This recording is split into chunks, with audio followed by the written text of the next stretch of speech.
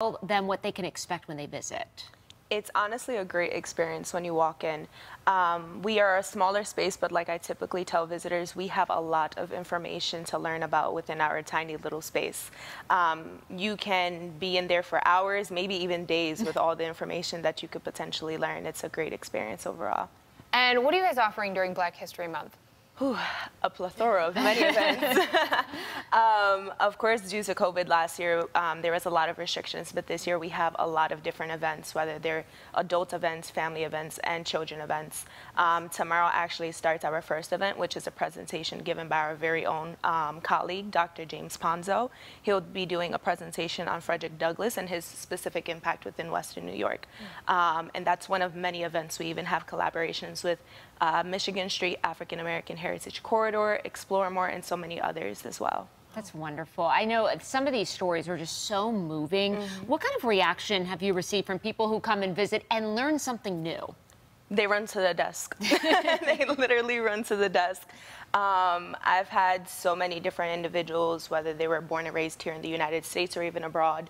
I myself have learned that education really differs throughout the United States.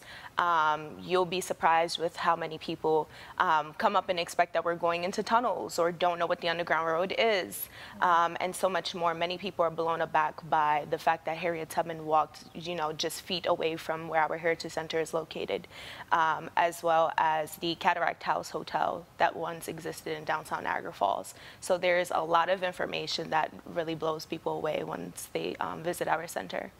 And tell me about that. I mean, Harriet Tubman walking just miles from in this region. Other huge names, they have, have paved ways right here in Western New York. Can you tell us a little bit more about that? Yes, of course. Not only Harriet Tubman, but there's also our focus at the Niagara Falls Underground Railroad Heritage Center. I'm sorry, it's a mouthful. Yeah, I get to it every time.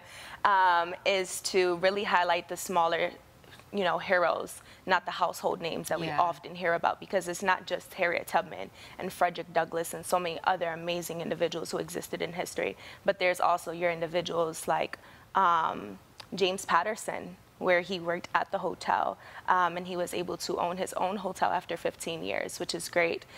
There's also John Morrison, who was the head and lead waiter to the Cataract House, who was also known to help liberate other freedom seekers and assist them into Canada as well. So there's so many other smaller names that really do matter within our history. So much to learn. What are the hours of the Heritage Center for people who want to visit this week? We're open 11 a.m. to 5 p.m.